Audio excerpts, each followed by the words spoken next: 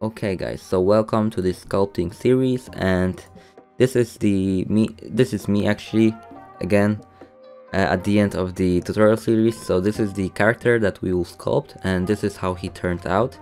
And for me, he looks nice. Like, he's not the best character that I've done, but I think there's a lot of things that you can learn, except from the faults on the shirt.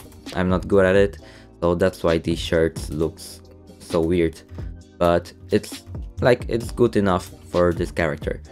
So there's few things I want to talk about before you go to this sculpting tutorial. Is that you have to have basic knowledge of sculpting and navigating around the 3D viewport in Blender.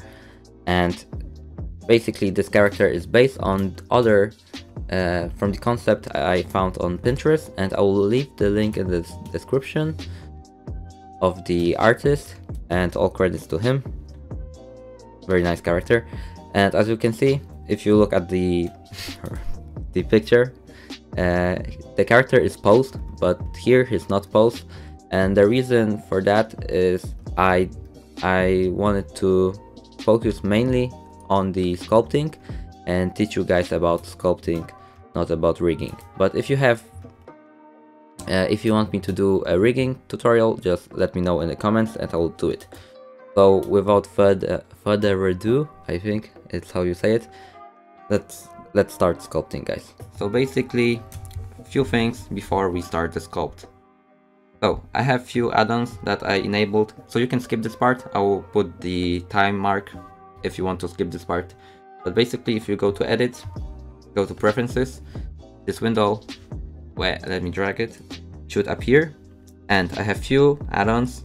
First, I have pie menu add-on, and thanks to this add-on, you can basically have this nice pie menus, so you can quickly switch around with things. And I already mentioned it in my previous tutorial, so I hope you already have it. And I think that's it, basically. So those are most important add-ons.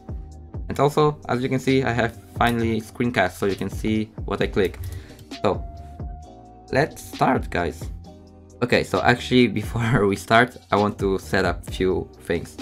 So as you can see, you have the sculpting panel here at the top, and I want to change it. Basically, I don't want it to be like this.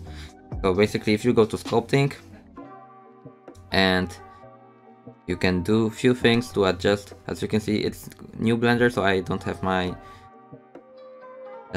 settings here. That's why I have to set up everything from the beginning. And also, I'm sculpting on the new computer, so I'm quite excited to see if it's good or not. So first thing, you drag it down, and I want to change this type, like this view, to also be 3D viewport. So you just change it to 3D viewport. And let's drag it more to the left.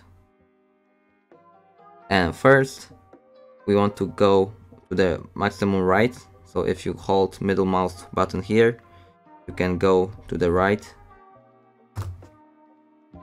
And first, I want to change the matte cap of this.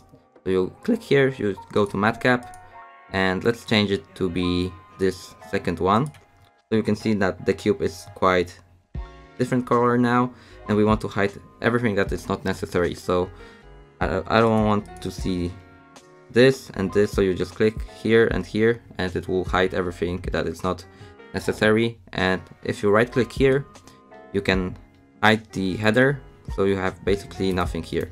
And I will switch this view to be my my right view, so I will see my character from the right side. And I don't know if I can disable the... Okay, I actually can't disable the shortcut here, so I will have to leave it here. And now, once you have it done, we can join. If you right click here, you can join this area with the bottom area. So now we have two viewports, and if you drag from the top to down, it will split the view into two viewports. And now we want to change our bottom viewport to be the front, so I will just change it to front view. So I think that's basically it. We want also to do the same with here, so I will change the matte cap to this one, and I will leave actually because I will need it, so I will leave it here. And that's it, guys. So this is the basic setup for sculpting, and we can actually start sculpting.